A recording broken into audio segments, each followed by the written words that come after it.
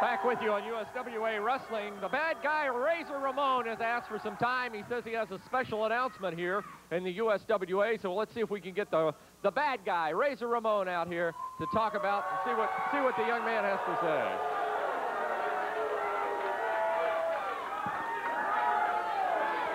Razor Ramon bringing a trash can out and some new apparel, I see.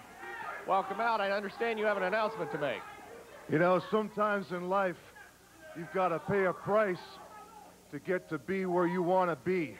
And sometimes, well, yeah, the cash is worth it at the time.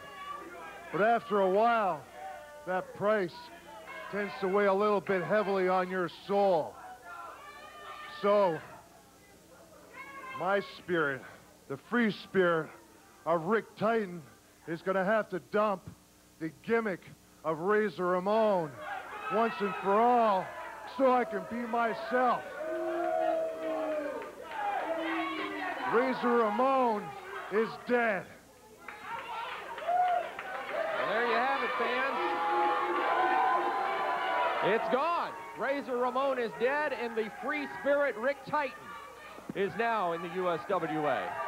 Okay, and he heads right to the ring. What a quick and decisive move that was, Michael. Yeah, that's a good idea. We'll move that out of there. Thank you. We're going to be seeing Rick Titan in the ring for the first time. That obviously is a little play on the fact that he is now Rick Titan and he is not Razor Ramon. And he will be in there against an opponent, Tiger Jackson. First time to see him lining up opposite somebody in USWA. Well, we could say it was two newcomers in this match, but it's really not a newcomer. It's a new identity for Razor Ramon. And I got to say, I think this has been weighing on this young man's mind for quite a long time. You're right. And perhaps this will be a whole change in career for I still want to call him Razor, for Rick Titan. And let's just see if it changes his wrestling style at all, although I highly am doubtful of that. I can tell you one thing, that this fellow Rick Titan is just as big as Razor Ramon ever was. He's a big son of a gun, any name you put on it. Down on the floor on a very nice maneuver by Rick goes Tiger Jackson. He thought he had the hook on him, and he went right down and used the weight of Tiger Jackson to propel him right straight through the ropes and out and down on the floor. Well, referee Bill Rush, pardon me. I was just going to say, Rick Titan in those new silver and blue colors, and alluding back to the name Titan, you think maybe that's a slap at anybody, Lance? I don't know. I was thinking of that very same thing. It's probably is. I think you're right. Put to the midsection as Tiger Jackson putting the boot right in the midsection of Rick Titan. Takes him over, and down he goes. Jackson, he is more of the squatty body variety. He is thick, and normally guys like that have a very low center of gravity, and they're hard to get off their feet. But I got to tell you, Rick seems to be doing a pretty good job of it, Michael. I think Rick solved that problem, and you were saying the same thing I was thinking with that low center of gravity and the fact that Rick Titan stands about 6'8", 6'9", to get down low to get the man off his feet. So he just kept whipping him in with those short clotheslines and finally wore him down and is now taking full control of the match. Done that as he picks him back up now. Jackson whipped over into the corner. Uh-oh, Rick went in too quick. Jackson out of the way as he scoops him up, takes him over and down, but he can't hold him. Looked like Titan may have slipped, too, that time as he was going in. I think it threw his timing off, and it gave Jackson the opportunity to make a move, but Rick Titan firing right back on Tiger Jackson and going right in now. Look at this. Wraps him up with like an abdominal stretch with a little twist to it. Picks him up, drops him flat on his face. 1, 2, 3. That's it.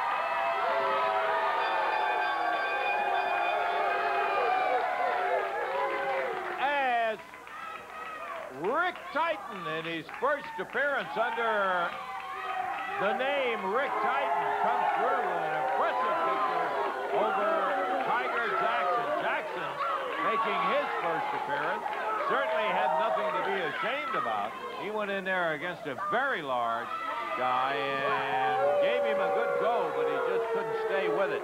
So as he heads out of here, we're going to get up because I wanted to talk to Paul Diamond about an incident that took place last week. Some of you may not have seen that, and at the very beginning we saw Paul stepped up and got in a controversy with Steven Dunn about Flash Flanagan, and it ended up with Paul knocking a taste right out of Flash Flanagan's mouth as he slapped him around, and I think it surprised me and a lot of other people, Paul. You know, Lance, I've been in this business for a long time, and I set goals for myself. And Steve and I had plans, and here comes the snot-nosed punk that decides he needs help because his partner stood him up. And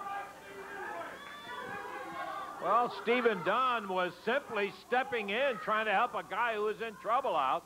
What's going on with you? You know what? I want you to feel, I want you to know just how I feel what I'm seeing right now. Okay? What it feels like to ride up and down the roads together, to make plans together, and to be set aside on the back burner for some snot-nosed punk that couldn't shine my boots. That's what's going on. I think, Stephen, what everybody is wanting, and I think what Paul is saying here, is there something basic that you don't want to wrestle with him? Let's try to explain. Going on. The kid needed some help. I did the same thing you or Lance or anybody else would have done. I stepped in. Fine, you helped him out one time. But now we had plans to go for those titles. You're still involved in that. And you know what? I'm not going to sit here and wait for you to decide when it's time for you to tag with me. In fact, what I'm seeing right now, you don't even want to know. In fact, today I'd like to prove something to you. How I feel when I see you and Flash Flanagan standing in the ring. I see a boy and a man trying to do a job. And in fact, you know what?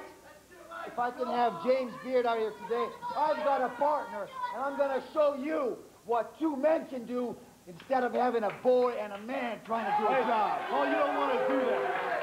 Yes, I do want to do that, Steve. Oh, hold it just a second, guy. Here's James Beard. Last week we introduced him. He is the matchmaker now of the USWA. James, and it looks like you got a duty after the suspension of Travis. You've got another one to take care of. Well, you know, I like to see problems settled in the ring. That's what I like to see. That sounds good to me. You know what, Mr. Beard? This is the way it is.